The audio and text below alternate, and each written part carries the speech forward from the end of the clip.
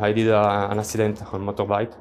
An animal crossed my road. I immediately understand that something wrong happened.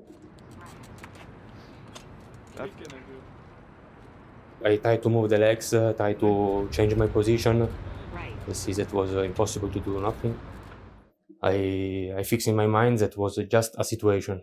So I put all my mind, my behavior to try to solve this problem. And I never stopped. I tried to do a lot of things that can help me. So I put all my session training, my rehab, also to be in a good physical situation to be a good patient for this project. At the beginning, I was a little bit scared, but when I talked with Jocelyn Bloch and Grégoire Cortin, they explained me how easy is it the surgery.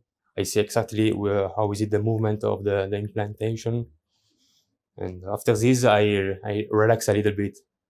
You told your mind, okay, now you start with the left side, the right side. Yes, and then you push and you have the step and walk.